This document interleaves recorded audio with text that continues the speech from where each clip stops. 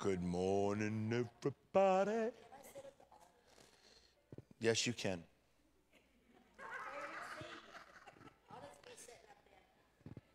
Good morning, everybody. Is it a good day? Are you awake?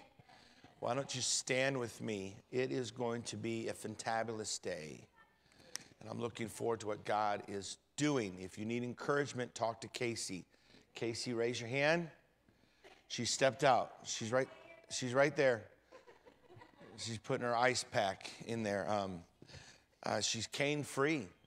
Had a back procedure, and God is working. I'm excited about that.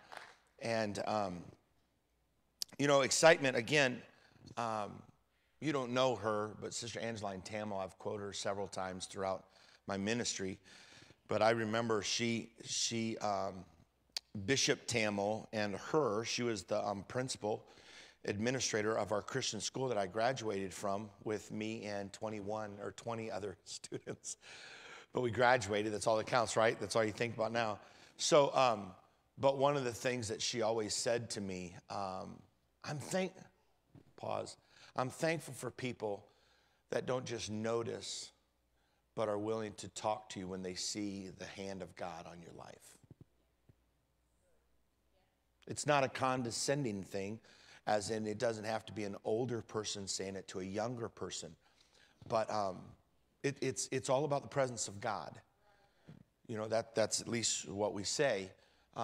And she would take me by the, just kind of whisper some things into my ear, and she would say, if you want to build a great church, and their church was a great church,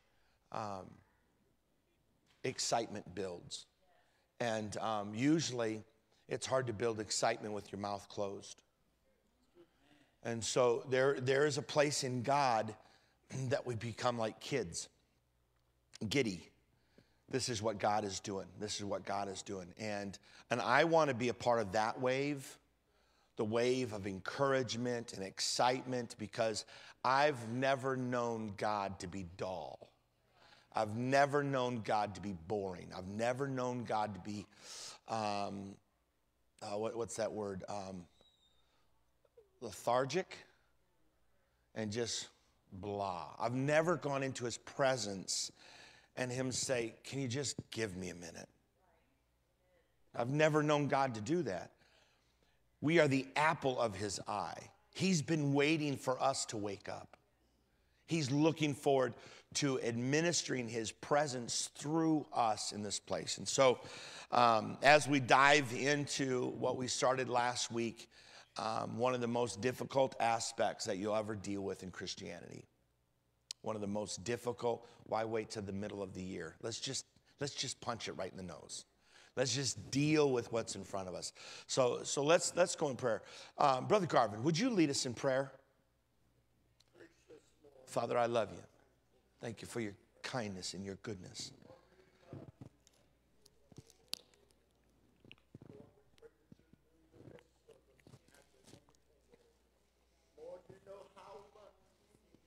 Yes.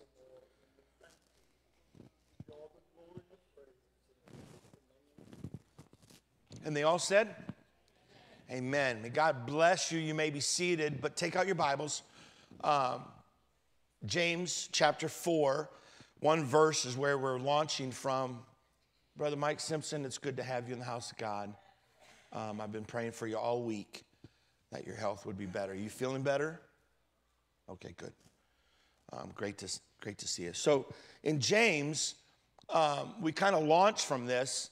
Brother Ryan, are you there? 4 and 7. Can you read it loud? Submit yourselves, therefore, to God. Resist the devil, and he will flee from you. Amen. You may be seated. Thank you. So we're talking about the most difficult aspect. Brother Jason, I'm trying to get my sweater down. It keeps on crackling and popping and I feel like Rice Krispies.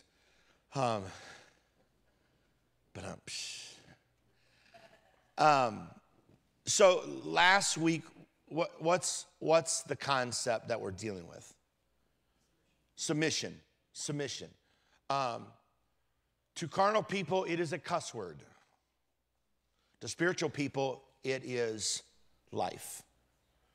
Because as long as I am in control, God cannot, will not have his way in my life. As long as Brother Spicer, you've not met him yet, hopefully one day that you'll be able to meet him. He pastors my mother-in-law's church and Brother and Sister Terry, the church that they attend.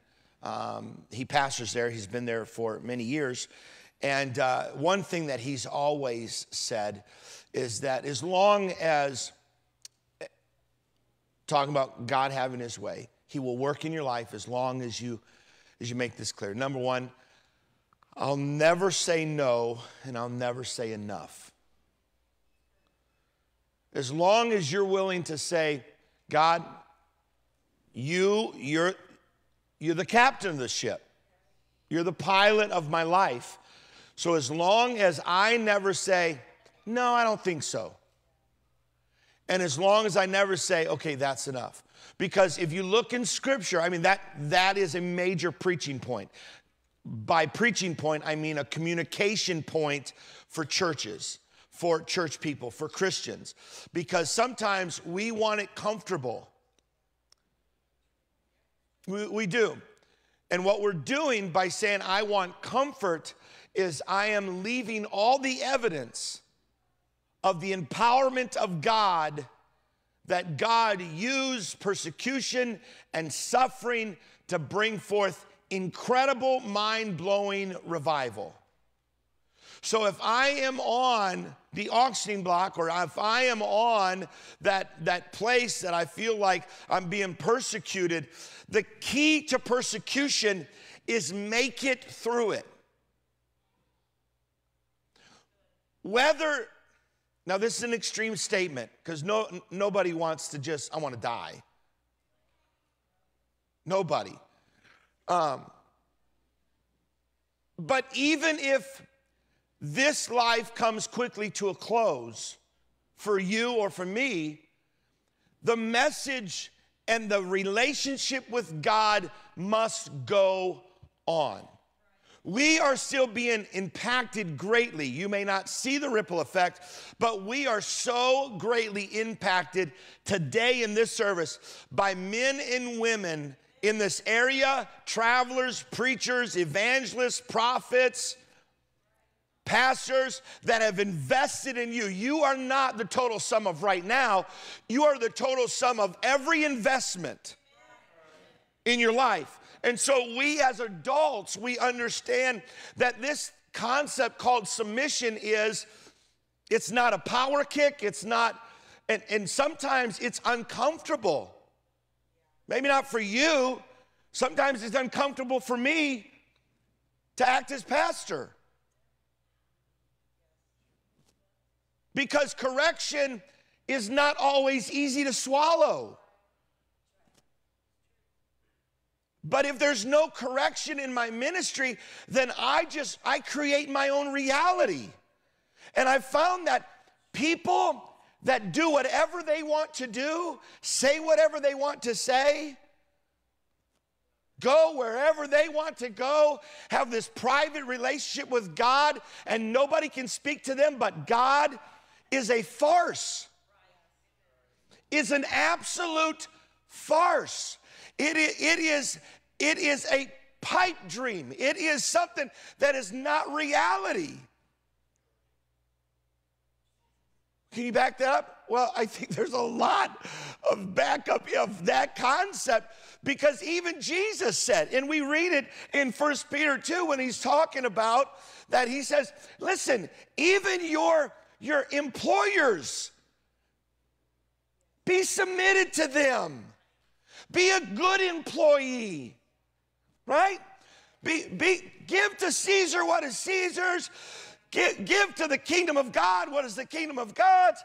But make sure that the church works best when we learn how to run in our own lane. Now, the pastor may be a father figure to the church whole, but I'm not the dad in your house or the mom in your house. We as men, at some point, we've got to be the priest of our home. As women, some of our single mothers, you are the priest of your home. And so So we understand that there is an element, there is a divine element of blessing when we understand authority. When we understand authority. And I've lived long enough, and I'm just talking, but I've lived long enough to hear a lot of promises that was never backed up. Because it goes until you get correction moment. Because there's I don't know per se, I'm not making a list, but there's that honeymoon stage. Everybody's smiling, going on a trip and traveling and eating places that you don't eat at home and spending this and doing that. And all of us know that's not reality. So there's that honeymoon, but then there's that conflict stage in relationships, right? There's that, just like our kids, they're pushing us to see how far we'll let them push us. My kids have don't tell them that I know this. They have ways. They have individual ways of trying to get what they want. And it's much easier for me to give them what they want if they're nice about it. Dad, have you lost weight? My daughter just said that. I'm like, what do you want? No, nothing. Whatever. So the point, when we step into submission, this submission role, that it really is, when we live our lives, and this is a constant friction between God and us, constant friction is letting God be in control. So there was, and I believe this, I believe that as the church, for the edification of the body of Christ, that we have a fivefold ministry. So what were the fivefold again? Pastors, evangelists, teachers, apostles, prophets. Okay, so you have fivefold. I believe this, and I've been taught this early in my ministry, not that every role was evident, I don't guess, throughout my entire ministry, but there's always been that hunger and that longing and going after information, going after people to mentor me in certain in these areas. But I think that we all need to have some kind of a prophetic voice in our life, in our personal life. God did not call you to be pastor, prophet, evangelist. Sometimes you may dabble in some of those. As a pastor, I will dabble in all of those, but to say that I'm a prophet, I know that that's not true. But I operate at times in the prophetic. In fact, every time I preach to you, I'm operating in the prophetic. I'm foretelling Holy Scripture. Okay? So we've got to have those voices in our life. And just because you've not had those doesn't make you less of a Christian. But the times that we're living in, when the enemy has launched such a great attack against our minds and our emotions, that we've got to have something more than, well, I think this, and I have this opinion, and I believe this, and we've got to be accountable. We've got to be accountable. And we need, an evangelist gathers. That's the purpose of an evangelist. He gathers, he inspires, he brings people together. A prophet guides us, tells us the direction. Pastors, the purpose of a pastor is to ground you. We walk with you every day, in a sense. We know it's not an evangelist coming. Sometimes when I go other places and I preach, I don't preach heavy. There's not a heaviness of responsibility. And one minister in our church said, he went with me one time and said, you preach totally different. I don't intend to do that, but I don't have the heaviness. Sometimes when I'm preaching, there is this, I'm just talking to you today. that there is that heaviness because I am aware of some of the things going on in your lives. And what I'm trying to do is I'm trying to operate in the holiness of God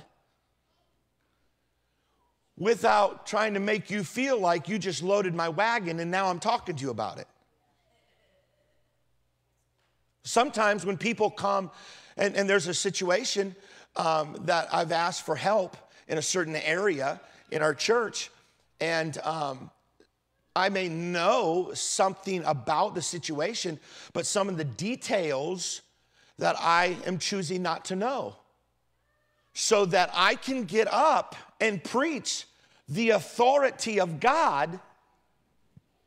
And if you say, I just confided in you, why'd you go public with it?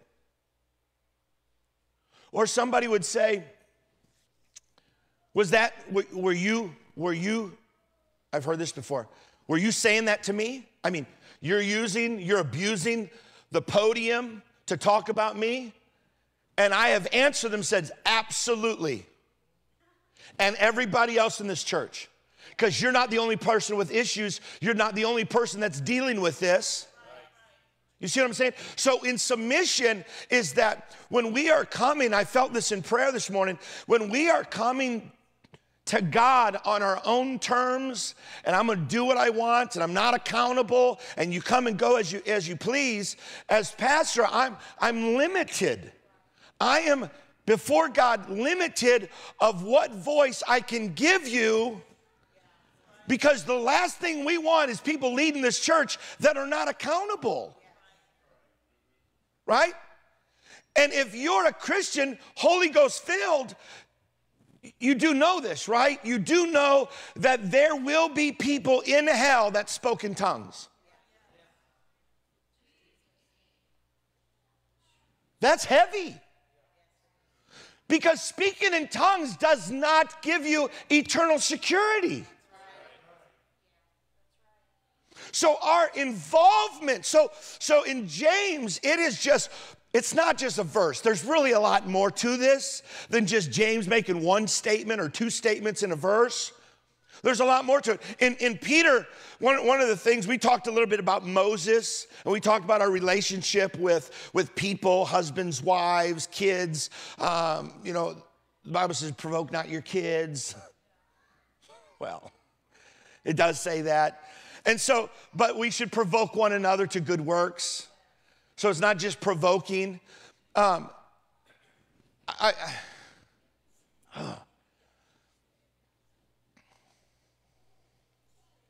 had a situation not too long ago between the age of 4 in my life and currently. I had a situation, it might have happened this week, but it was between the age of 4. The ungodly, live in the ungodly way, leans over before something's about to happen and says, before we go, can you pray for God's blessing on us? Absolutely, I can. But God will never bless iniquity. So at that role, are you with me? So at that role, what happened was, I'm not asking God to do something that I know his word won't do. But we also pray for sinners all the time. So I'm not asking God to bless iniquity, but I'm standing in the gap as Moses, as Esther, as Ruth and Naomi, as Elijah, Elisha, as all these people did. And they're standing in the gap for a sinful world. And so what I did was, my prayer was very quick. It was very short and to the point. But when I stepped in, I was not asking God to do something merited on, I feel the Holy Ghost, merited on their relationship with God, their lifestyle. I was asking God as his servant, I'm asking for your mercy. I'm asking for your protection.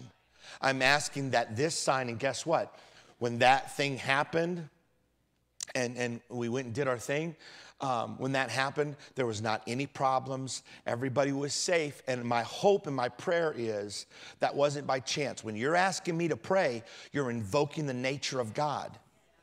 So what happens is when submission, when you deal with the concept of submission unto God, it's never been, please hear me, it's never been about what is convenient to you or comfortable to you, or this is easier, this is a lifestyle, I just want it easier, I don't want to have to deal with this, I don't want to deal with that. When it comes to, it's hard to talk about submission without talking about holiness.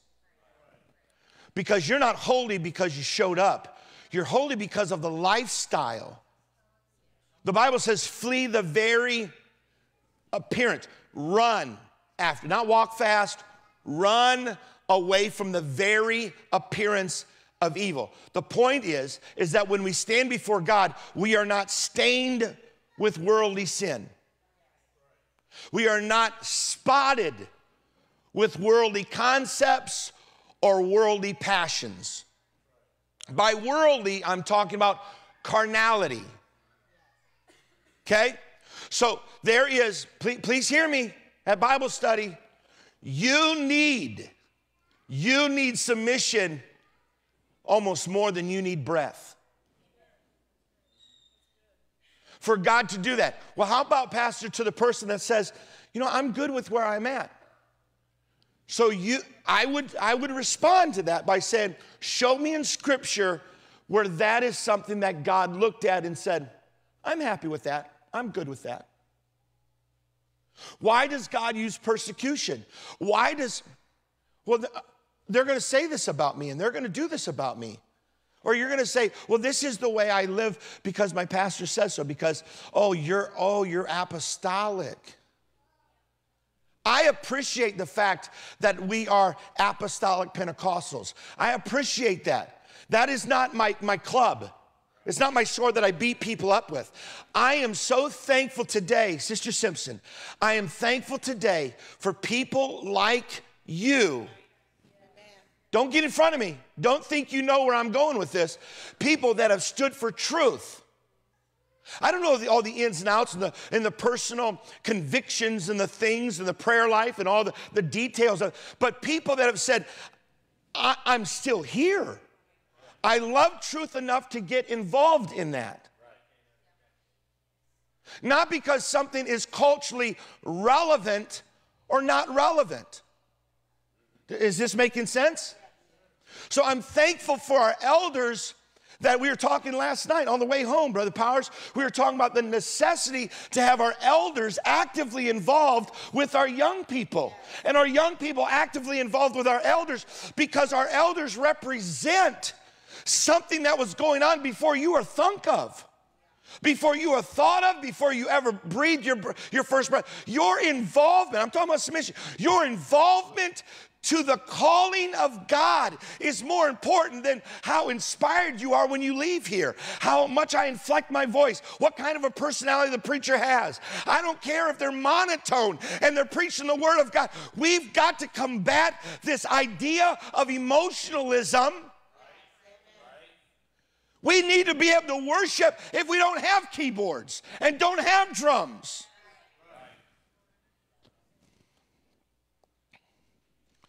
I'm reiterating what I said last week. It was Bonhoeffer in his book, The Cost of Discipleship. He used this phrase, cheap grace is the deadly enemy of every church. Cheap grace. When salvation doesn't cost us anything. That stance of holiness is not just where we go and what we do or do not wear.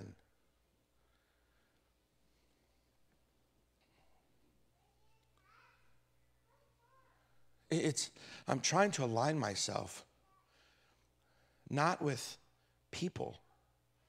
I'm aligning myself with Scripture. I'm aligning myself with Scripture.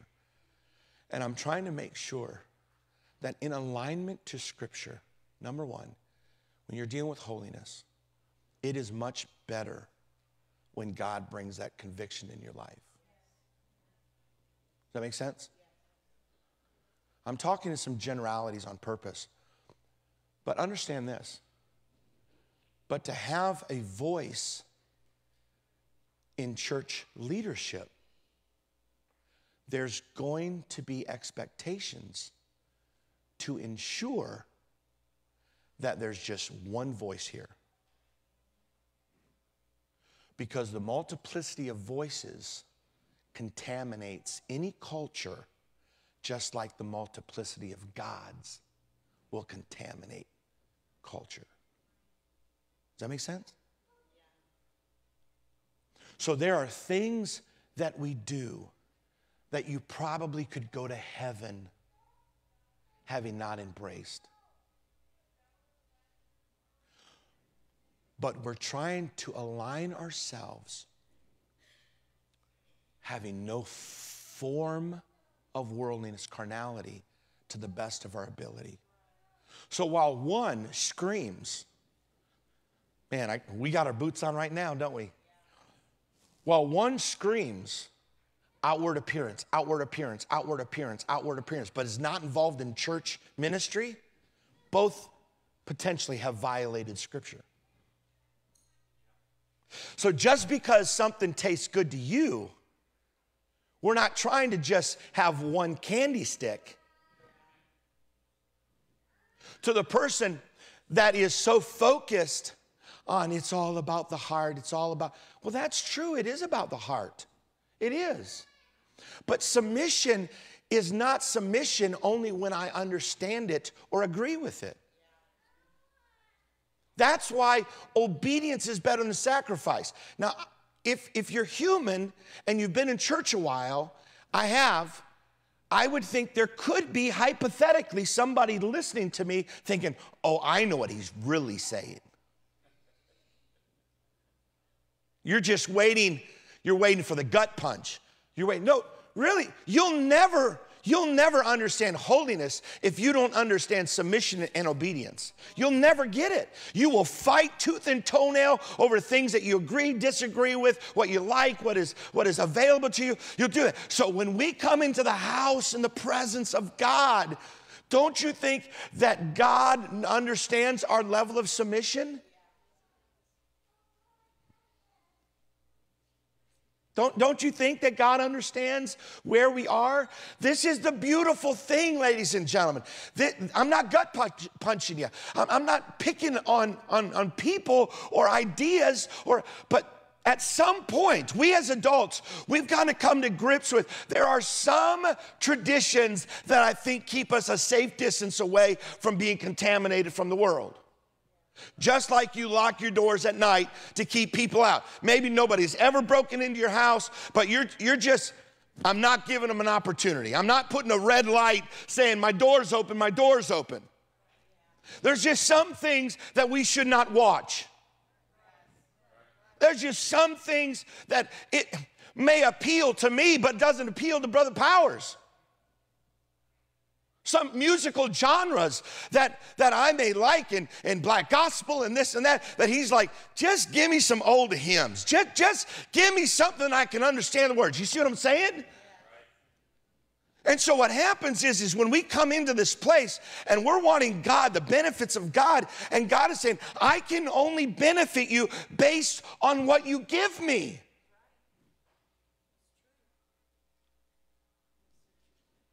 I want God to bless my finances, but you're robbing God every check. He's not going to bless it. And it's a concept of submission, of giving your heart. Well, I can't afford to. That's not God's problem. But God is saying, I will come to you with wherever you are, and I will work with you.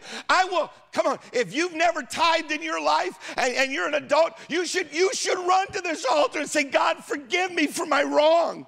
That's the blessings of mercy. That's the blessings of grace. And God, I don't want to rob you. But we don't just rob him with our money. We rob him with our time. We rob him with our effort. Okay, so when we come, let me, I haven't touched this. I was going to talk about the path of submission, which I probably am. When you look at Scripture and you look at the Esthers and you look at these characters in the Bible that are so pronounced in our church rhetoric, so pronounced. You can't just, you're gonna see this in the next service because I'm gonna expose some things in a story that you may not have ever seen. Maybe you have. But you can't just take the winning blow to the enemy, say, that's what I want, and forget about the whole process that got that person there. If God removes, my mom and I were talking about this, if God removes pain from your life, you'll never understand mercy. You'll never get it. God, deliver me from this. Even Paul, they said, whatever the thorn was in his flesh, it could have been a person. It could have been an illness.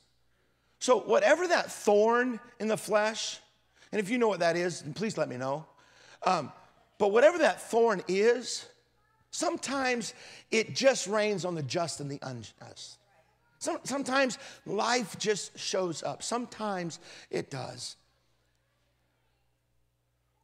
But when I surrender to God in prayer, what I'm doing is I'm pushing pause on my life, and I'm opening up the ability for God to speak into my life. When I release my offering to God, whatever your offering is, I'm not talking about an amount of money. I'm talking about whatever you're offering. When you release that to God and there's no strings attached, then God is opened up. If you start boasting about it, you already have your reward. God's not going to do nothing else. You got what you were looking for. But if you want God to really go the extra mile in your life, then you walk into his presence saying, I'm going to enter into a thanksgiving. I've watched people. Can you take us offline? Let me know when it is. Please. Thank you for listening. God bless you.